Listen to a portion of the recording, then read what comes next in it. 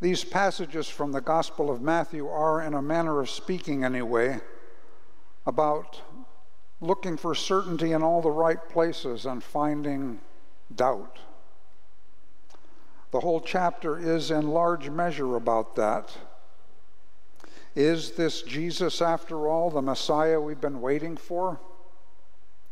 Or will the wait go on after this fiery young rabbi with the compelling ideas fades from the scene, just like the past ones all did, and his followers too, like so many others before, are just absorbed back into whatever they were doing before? This is a chapter which raises those very questions. This chapter out of Jesus' story begins with doubt, with the doubt of John the Baptist, no less. The chapter begins with doubt. Where does it end? While the chapter begins with the doubt of the venerable baptizer, its energy moves forward to an antidote of sorts, to hidden things mysteriously possessed only by infants, something greater than doubt, something greater even than belief. What goes beyond doubt is apparently a whole new way of being which brings relief, rest, a complete rest from the weariness of a day-to-day trudge through a life without meaning. So this snapshot of Jesus' life and ministry follows a progression which begins with the doubts of the last and the greatest of Israel's prophets, the very one who proclaimed, "Prepare ye the way of the Lord," who in the midst of thundering demands for changes of heart and life proclaimed, "One who is mightier than I is coming."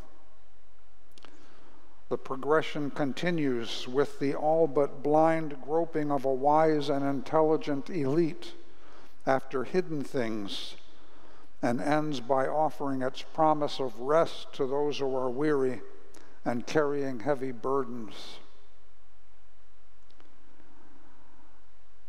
This 11th chapter in Matthew's Gospel runs quite a gamut. There is a plaintive, doubtful cry from an imprisoned John the Baptist. Are you the one who is to come, or are we to wait for another? We move to whiny children fussing back and forth, saying, we want to play weddings. No, we want to play funerals. There are unrepentant cities which, though part of the promised land, will nevertheless fare worse on Judgment Day than Sodom and Gomorrah.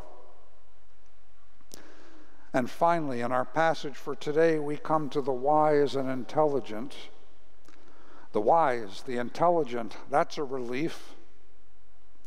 They will figure these things out for us, won't they? They'll draft it all out and hand it to us. The company handout, the path, the way, the meaning behind all these cryptic teachings and bold miracles from this Messiah who ain't behaving the way Messiahs are supposed to behave, so we're told.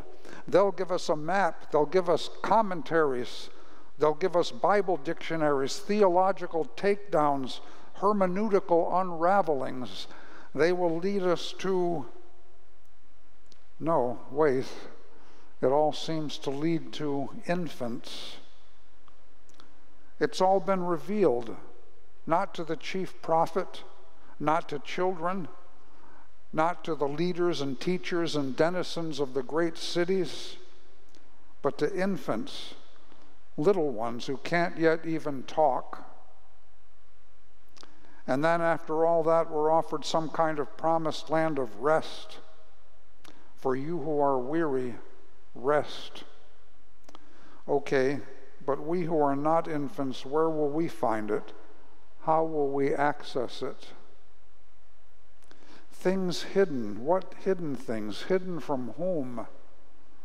What are people, seeking people, searching, questing people, men and women on a mission, us people? What are we not seeing? What are we not recognizing? Entire cities, Chorazin, Bethsaida, deeds of power were done among them, but they didn't see either. They didn't recognize the deeds of power. They had no idea what was happening and who was among them making it happen. clueless kids shrieking past each other in the marketplace, while equally clueless adults pass their glazed eyes over John fasting and praying and just see one more religious fanatic. And now comes Jesus dancing among the partygoers, and they sniff, a drunk and a glutton. And they get on with what's important. Things revealed. What things? These things. Revealed to whom? Revealed to us. Only we're not seeing these things. Our gaze is clouded over with expectations about what religion is, what religion supposedly should be. Passionate and acted out interpretation of Scripture revealed down through the ages is dismissed as organized religion. Outreach to suffering neighbors is dismissed as coddling social inferiors who just need a kick in the pants. Our expectations, the world's expectations, have foundered upon what we want. We want to play weddings, we want to play funerals, we want to play the games we want to play before we trudge back to the jobs we hate, but which pay the bills. What do our friends, our neighbors, our brothers, our sisters want? What of those with nothing living under bridges? Who cares? What is being made plain even to John that he's not seeing? The blind see, the lame walk, the poor get some good news for a change. Just what is it that you were wanting, O you outcast in the camel's hair cloak, munching on bugs and wild honey? And we who are weary, what makes us weary? What wears us out? Where can we find hope? Where can we hope to find rest? Is there something we're not seeing because we're so weary? What is it that makes us so weary we can't see the one thing we really need to see? God has hidden these things from the wise and learned and revealed them to little children. What are these things? What has God hidden? Yes, this is the end of a long answer to, are you the one who is to come, or are we to wait for another? The answer to that question seems to be hidden. It is a response to John the Baptist's doubt and to ours. Why hide these things from the wise and learned? Isn't it the usual way of affairs for the wise and the learned to know things that are simply beyond the grasp of little children? Isn't it the other way around? Little kids can't grasp things that the learned adults can. There is a reversal going on here, typical of Jesus, typical of the Bible. Younger brothers are picked instead of the eldest. Infertile women give birth. The greatest shall be humbled, the humble exalted. Whoever would be greatest must be slave of all. The hungry are filled, the rich sent empty away. The first shall be last, and the last first. Itinerant, unlettered, unlearned fishermen are picked to be apostles. Where are such reversals crying out to be made now? Where are the lowly longing to being lifted up? Those poor, both rich and poor, who are in dire need not just for material wealth, but of genuine good news. May we strive to be like the infants to whom these things are made plain. What is knowable to little ones, but not to the wise and learned? Is there hope for the wise and learned? Presumably, but they have to be willing to be taught by children. It says things have been hidden from the wise and learned and revealed to children. It doesn't say that the learned can't know these things. No, we're being told that these things are not readily accessible to the learned, to those so steeped in the world's games that they just can't see a salvation at which the world scoffs.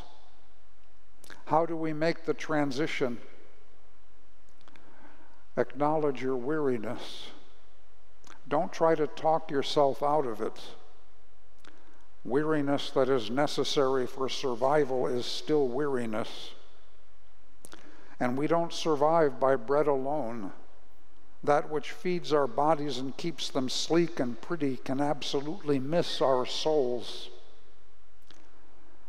Stop overanalyzing. We hunger and thirst for something that can't be accessed by our worldly wise, world-weary strategizing. Learn to live with and within doubt. What we need is hidden to those who are good with words and accessible only to those who trust as infants trust. Trust like little children trust, like infants trust. An infant, okay, a well-loved, well-cared-for infant, does not worry in the strict sense of the word. An infant just knows. No analysis, no rationalization, just knows that what he or she needs is there, will be there. Rest, food, enough food to satisfy hunger, warmth, nurture. It's all just there. Again, I'm talking about a well-loved, well-cared-for infant. An infant as well-loved and well-cared-for as we are by God. Trust me, Jesus says, our Father will provide in that way. We can't always see it right in front of us. The way seems long and wearying and tortuous sometimes even non-existent, but it's there. Trust, receive. May we open ourselves, receive it like well-loved, well-cared-for infants who just know. May we be like a certain child and not like the children playing in the marketplace. Be like the child Jesus mentions in another place, Matthew 18, 2 through 5, if you want to fact check me. The child who is the only one who can receive heaven's rest. Be like that child, not like the children. Come to me, all you who are weary and burdened, and I will give you rest. Take my yoke upon you and learn from me, for I am gentle and humble in heart, and you will find rest for your souls. For my yoke is easy and my burden light. This chapter of doubt takes us straight as an arrow to this. Amen.